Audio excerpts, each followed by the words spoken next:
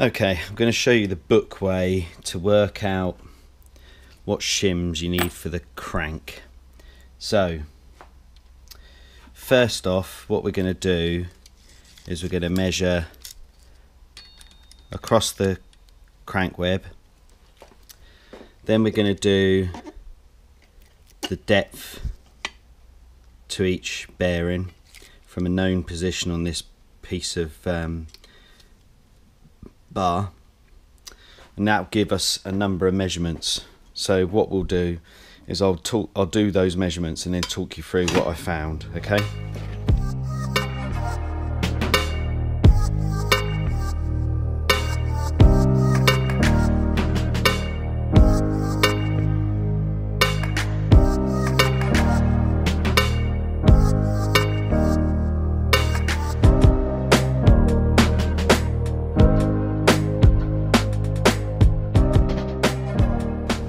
Okay, let's start putting these numbers together then.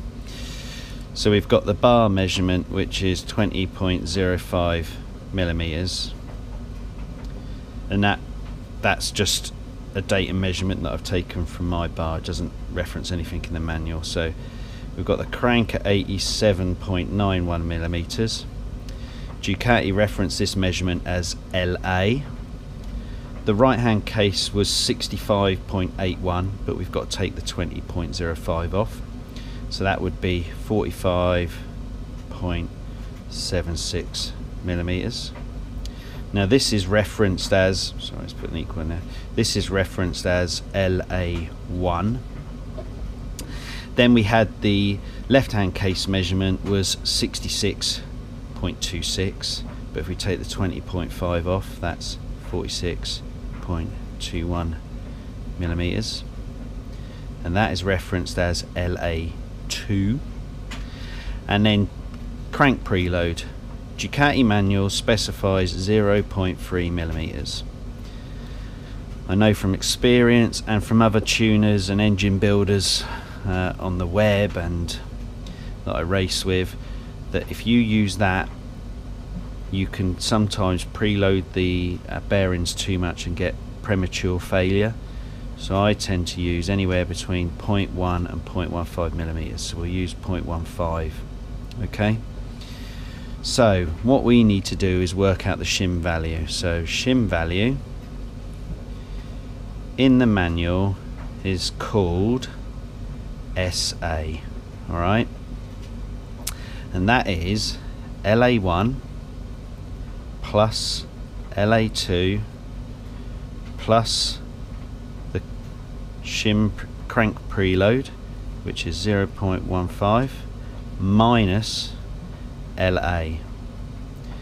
So we are putting in 45.76 plus 46.21 plus 0.15 minus 87.91.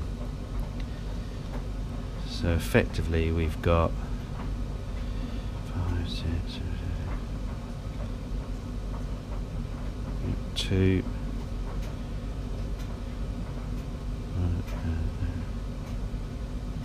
1,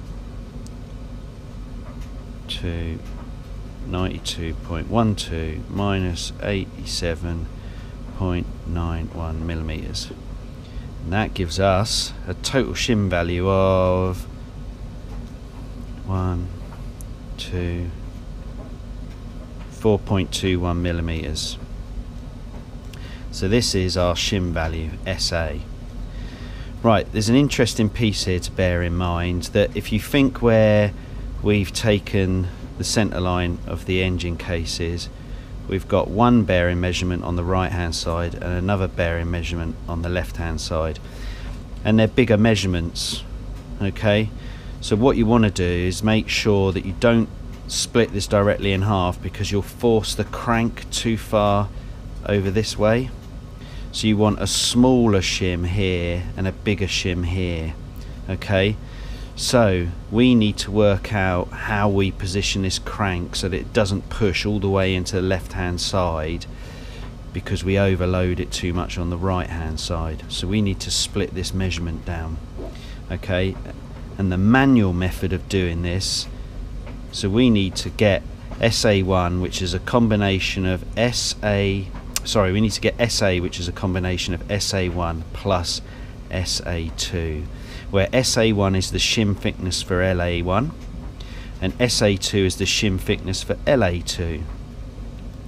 SA1 is the one that we work out first, and that is LA1, okay, plus half the preload, so 0.075 millimeters, minus the crank measurement divided by 2. Alright, so if we punch in those numbers, then that is 45.76 plus 0.075 minus 43.955, which is half the crank.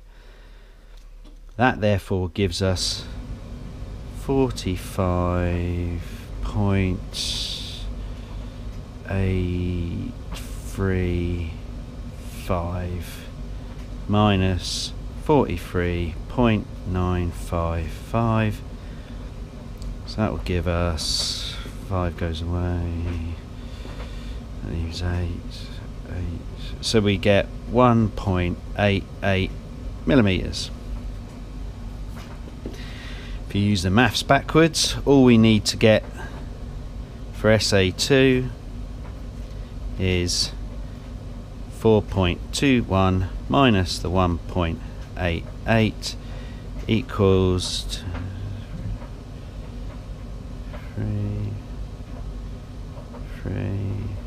2.33.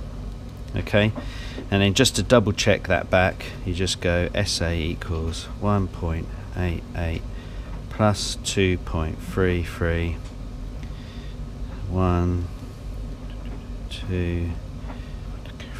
4.21 millimeters. Yay! Right, so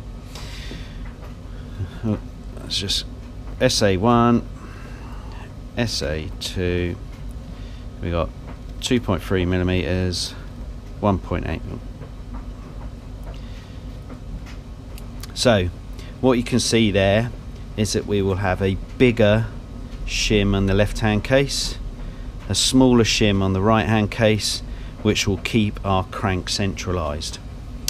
So what I'm going to do, as we start putting this engine together, I'm going to now check what we've got. So I am going to use I'm going to use 2 times 2 millimeter shims.